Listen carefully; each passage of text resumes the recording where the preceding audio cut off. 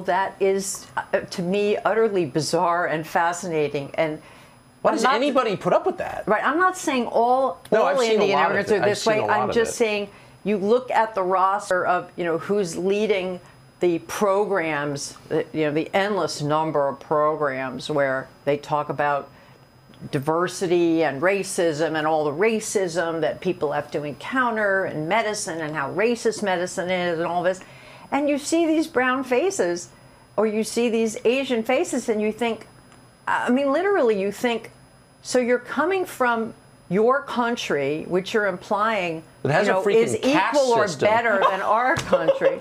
Literally. And you're telling us how awful we are. Well, what's the explanation for that? China's an ethno-state, by the way, which no one ever says. It's about the Han Chinese, and if you're not, that's the problem with the Uyghurs. That's their religion. They're not Han Chinese.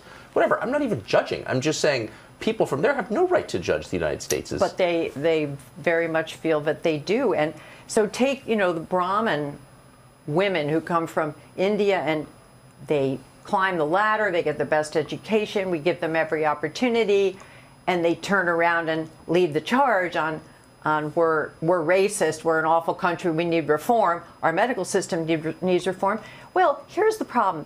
They're taught that they are better than everybody else because they are Brahmin elites, and yet on some level their country is a shithole, excuse my language. Okay, it's not providing them with the opportunities that they feel that they deserve, and which in many cases they do deserve. They come here and they see that we have this wonderful developed scientific and medical establishment, which they haven't managed to create. They realize that, we've outgunned and outclassed them in practically every way. And what do they feel? Well, they're very proud people. They're a shame culture. And they feel anger, they feel envy, they feel shame. I think the role of envy and shame in the way that the third world regards the first world is underestimated. I think you're exactly right. It's never talked about. No, and you've been really penalized for talking about it. And it creates ingratitude of the most monstrous kind. I feel like asking some of these people, like, why did you leave your country? Why are you here? Have you asked that? Well, it would be considered not just a microaggression, Tucker. It would be considered a macroaggression. You don't ask people that sort of thing. Why? Well, I would. If you're born here, you have absolutely a right to say, I think most Americans have complicated feelings about immigration. I'm speaking for myself, but my best friend's an immigrant godfather of my first child. I really love, there are a lot of impressive immigrants, much more impressive than I am, and I think everyone's for that.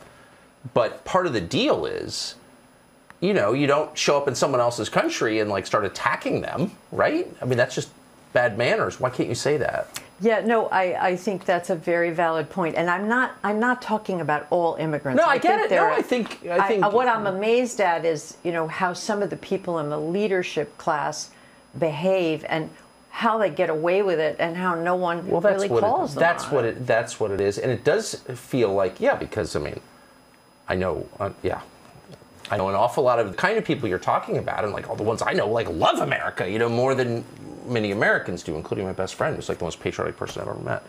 But